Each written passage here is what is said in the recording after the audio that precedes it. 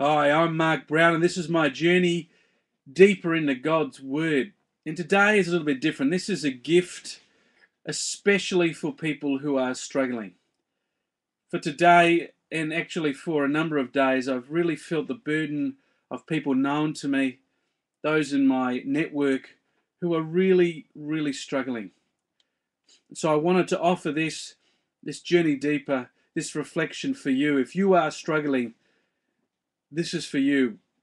Or if you know someone who's struggling, then please pass this video on to them.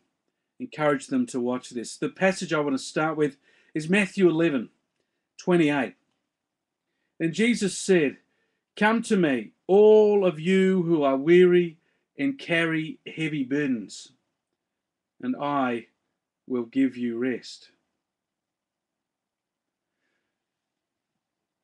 And it feels like that. When you're struggling, when you're weary, when you're tired, it literally feels like you are carrying a heavy burden. You've got a massive sack, a massive bag on your shoulders as you trudge up a hill that is life. You just feel like stopping. You feel like stopping right there and going no further sometimes. You feel like sleeping. Perhaps you feel an incredible demotivation, that it's hard to do anything. So how do you get this rest when it says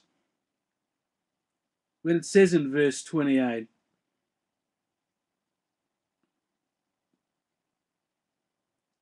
"Come to me, all of you who are weary and carry heavy burdens, and I will give you rest." Well, how do you get this rest? Of course, the rest is not just a 5-minute break and then you're back into it. But rest talks of being rejuvenated, of the load no longer being heavy or burdensome, of the smile returning to your life, of the joy returning. Well, it reads in verse 29, the next passage, "Take my yoke upon you, let me teach you, because I am humble and gentle at heart, and you will find rest for your souls. For my yoke is easy to bear, and the burden I give you is light." Take my yoke upon you. Well, what that means is the teachers at the time would choose their students. The rabbi, the teacher, and of course Jesus is the greatest teacher of all, the greatest rabbi. And the way you knew which rabbi you were attached to as a student, the way you knew who your rabbi was, is you literally wore a collar around your neck, and it sat around your neck. And so anyone in the street could tell who your teacher was because it had the name of the rabbi, of the teacher, and that was called a yoke.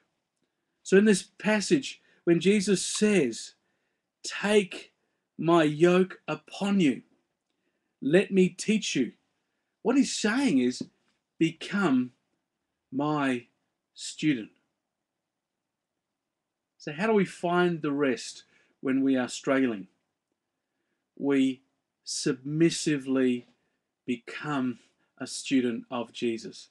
And not only in our head, remember what I told you, that the students of the day were identified with a particular teacher because they wore a special collar called a yoke that had the name of the rabbi, of the teacher.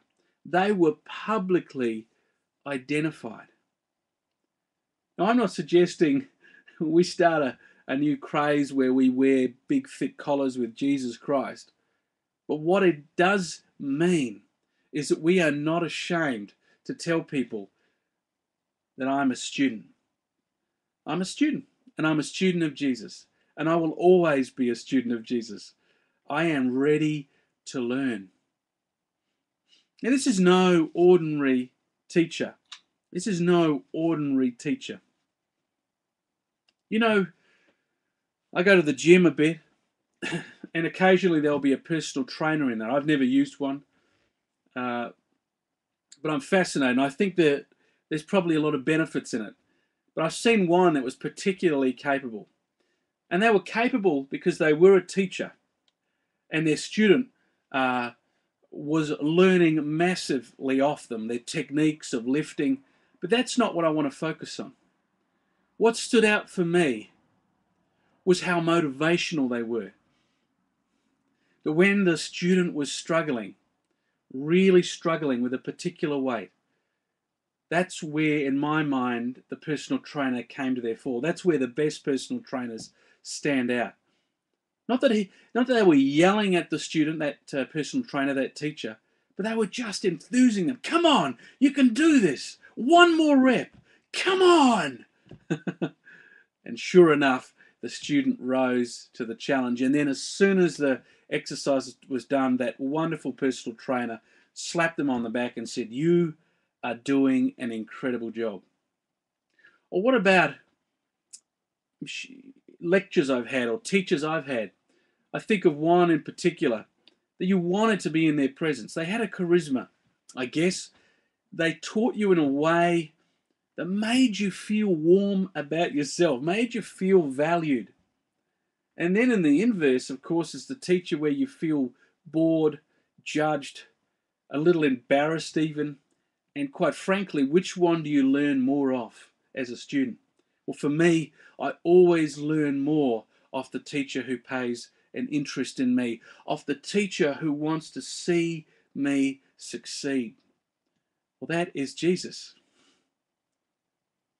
Jesus wants to see you free. Jesus wants to see you completely released from any struggle, any pain. Jesus wants you to become more of what God has created you to be. Not burdened, not struggling, not squashed down, not confused, not questioning, but full of life, motivated, full of energy, full of excitement. Now, I'm not talking about without physical ailment, of not being sick. I think that's not right. That's not what I'm saying. But what I'm saying is about your attitude. It's about the way you approach life.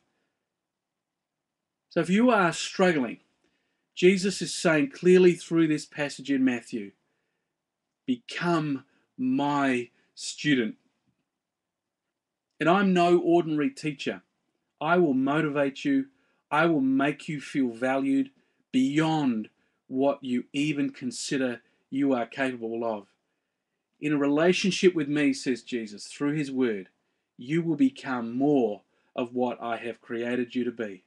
You will be doing things that you didn't think were possible. Getting involved in activities and a life that is full of energy and vibrancy. So how do you receive that care? This is my gift to you. In this passage, how we receive that care if you are struggling is you submit yourself to become a student of Jesus Christ. And you make that public. I am a student of Jesus Christ. I want to learn. I want to soak up.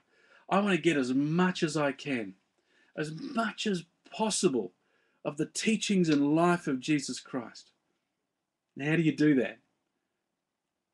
Well, the first and foremost is you read. You can't see that. Not a very good picture, but you read the Bible.